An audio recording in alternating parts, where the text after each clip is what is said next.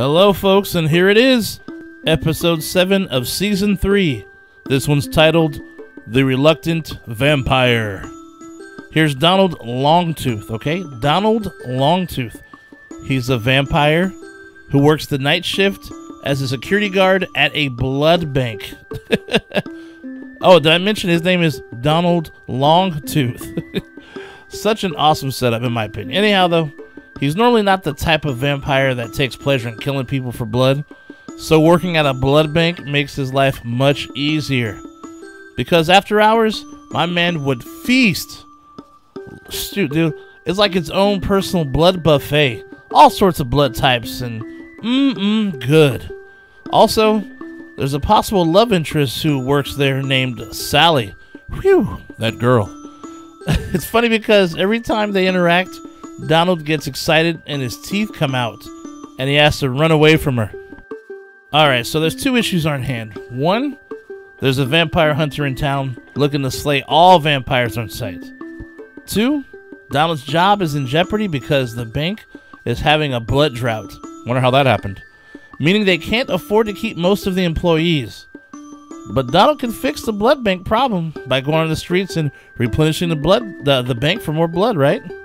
Question is, does he have it in him to do so? I mean, he is a reluctant vampire, right? Plus, what's going to happen with this vampire hunter in town? Now, look, the best way to describe this episode is just, it's cute.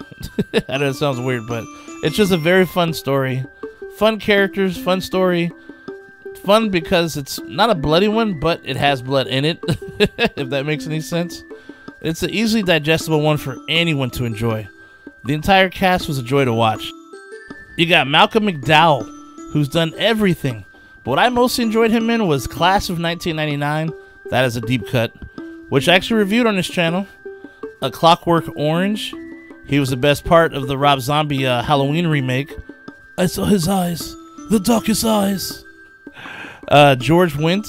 My man was in House, dude, the House movie. He was also in the Cheers TV show, where everybody knows your name, as well as a bunch of other cool stuff. Also, you got Michael Berryman. Dude, this guy was in the classic Hills Have Eyes, Weird Science, and even had a role in the Crow movie that was actually taken out. And we got Paul Gleason. Save the best for last, man. The Breakfast Club, Trading Places, Die Hard. This dude's done a lot of shit, dude. Been around. This episode more than makes up for the last one. Definitely check this one out, folks. Anyhow, that's all for today, folks. Stay nasty, my friends. Be sure to hit that like button, actually slice through it to get to the subscribe one, because on a Don't Split Up channel, hell has never been so cool. Shay Nasty out. I'll see you soon. Would you steal a car? No. Would you steal a computer? No.